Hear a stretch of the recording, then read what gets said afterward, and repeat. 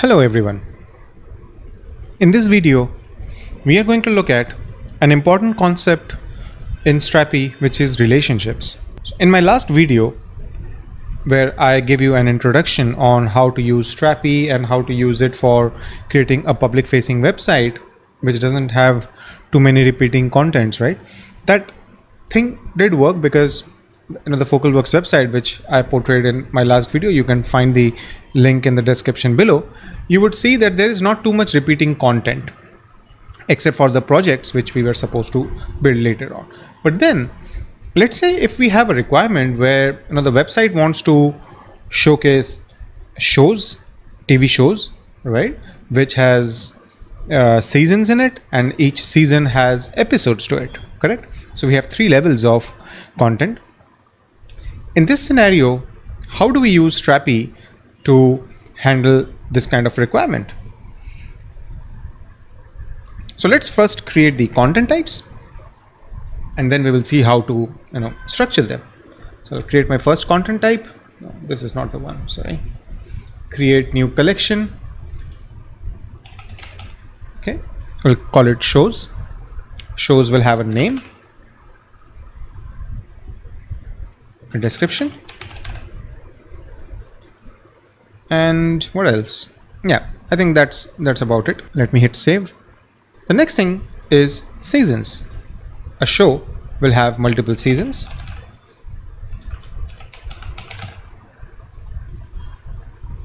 Season will have a name.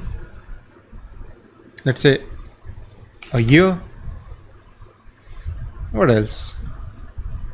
Let's keep a number field for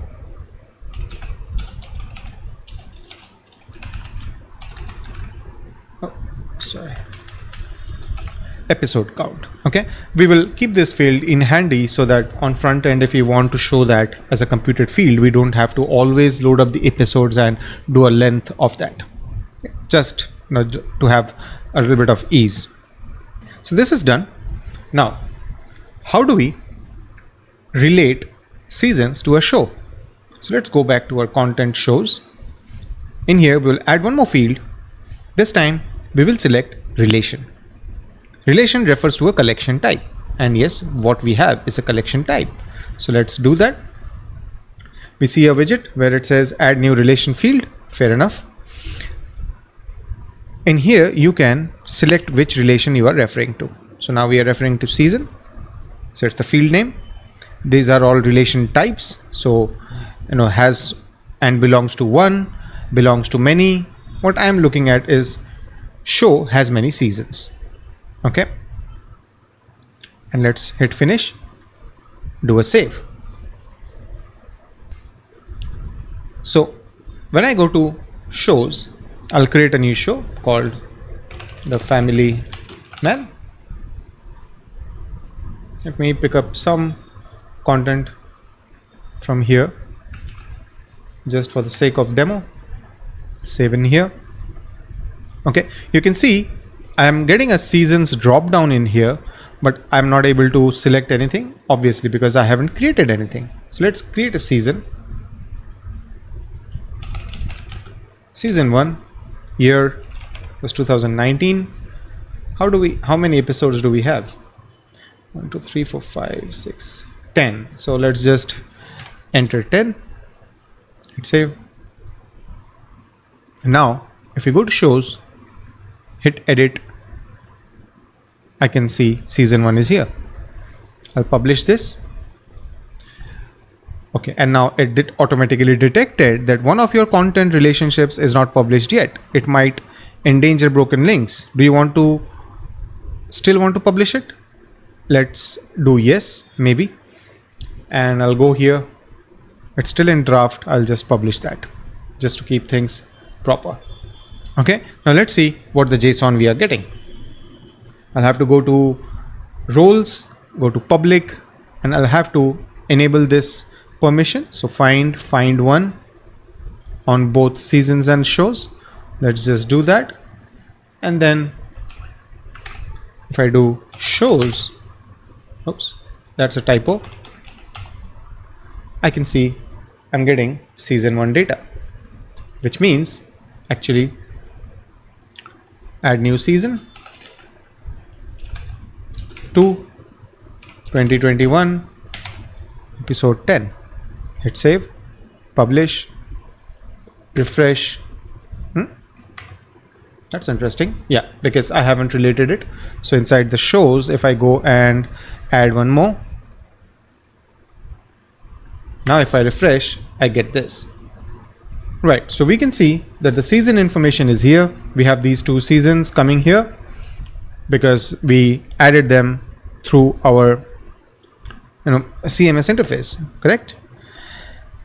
Now this is only one level. So we have shows and shows have seasons. Now let's try to add episodes to a season. So we'll go to Content Builder again, new collection, episodes. Episode has a name. It will ideally have a file or a video entity, but right now we are not focusing on that.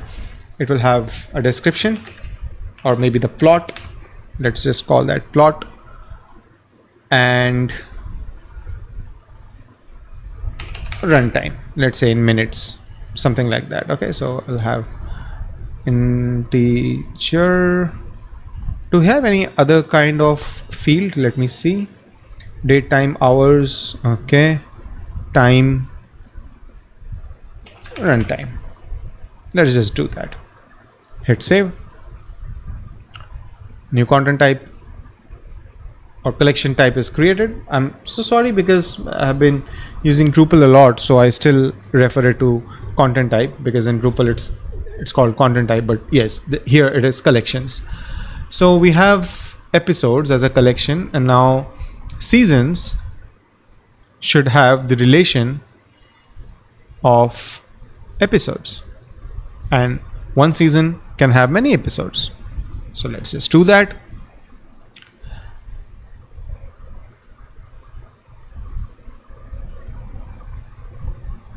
So now what do we have? We have shows which has seasons. Seasons has episodes. Episodes obviously, it is independent. Now let me create a few episodes over here. Family Man.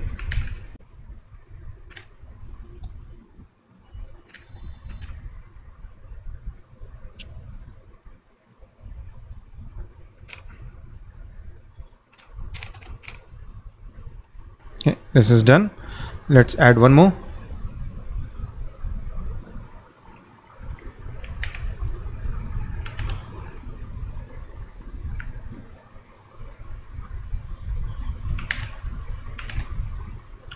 It's 47. Okay, hit save, and let's add one more to season 2. So I'll come over here, season 2. Okay, it should have been published. I forgot that. So 2 episodes are here, and then let's add one more.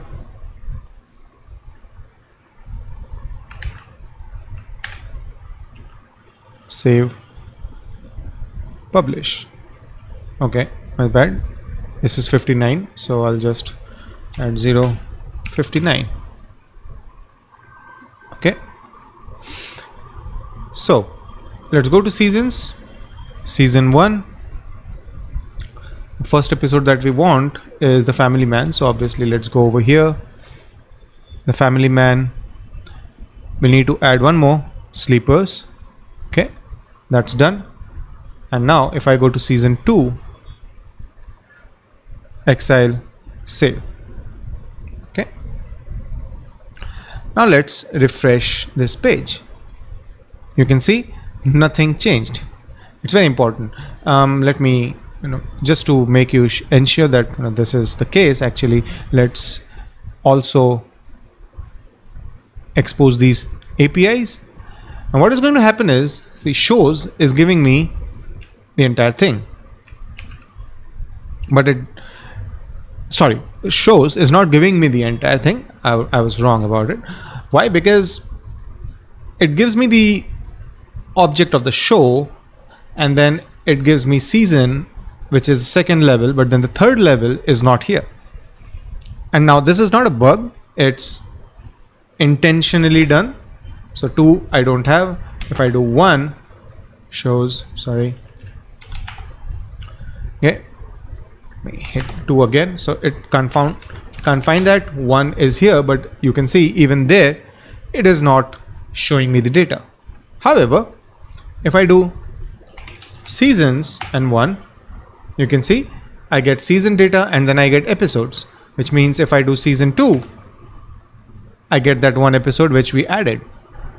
But then what if actually I want to see that entire object for some reason?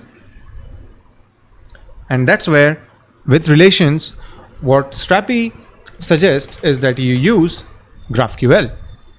Now again, I'm not very good with GraphQL. I just tried basic things and I was able to figure that out.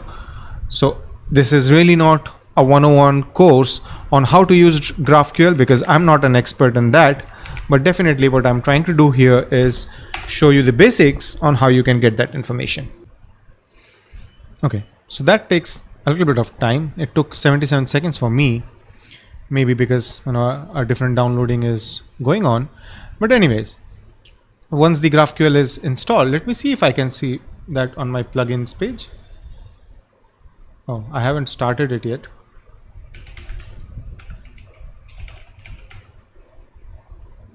So Strapi develop. Okay, I'll hit refresh. And yes, we have GraphQL. So we can see that the plugin is installed. Now they are saying this is the URL where we will find GraphQL. So this is the playground. So now although I am not very, as I said, right, I'm not very comfortable with GraphQL, but I know basic things. I think we start with a query like this. Okay, so and you will get a lot of things in here in terms of documentation on how you can write the query. For example, I can do episode, I can do episodes, the schema are available, but then I'll show you the basic things which I'm trying to get into. So I have query, and inside query I'm looking for seasons, sorry, shows. So I'll do shows. Inside that you need to define which fields we are looking for. So I'm looking for ID, I'm looking for name, and what else? Year? No. Let's look at the docs. So inside shows we have ID, name, okay, we have seasons obviously, but the description. So description is here. If I run this, you can see this is the basic thing. Now obviously we need the seasons, so why don't we add that as well? Again, which all fields do we need? We need ID, we need name, okay, and the year. If I run, I'm getting that object as well. And then inside seasons we have episodes. So episode, okay, we need the episode count as well. Let's just keep that. Okay, right, it's showing something in red.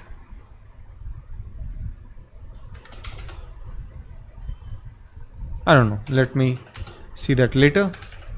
But we have ID and name, run time, something like that. And if we now run that, you can see we are getting the entire object, correct? And that's the beauty. I think there is a description as well, or the plot. Yeah. So with this in place, using GraphQL, we can pretty much get whatever we are looking for through the JSON thing. And yeah, as you can see, it was so easy to set up this complex relationship inside Strapi and then query that using GraphQL. This is a list of shows, and if you want, again, this is a little bit of GraphQL, but ID:1, and this becomes show. I think that's how it was.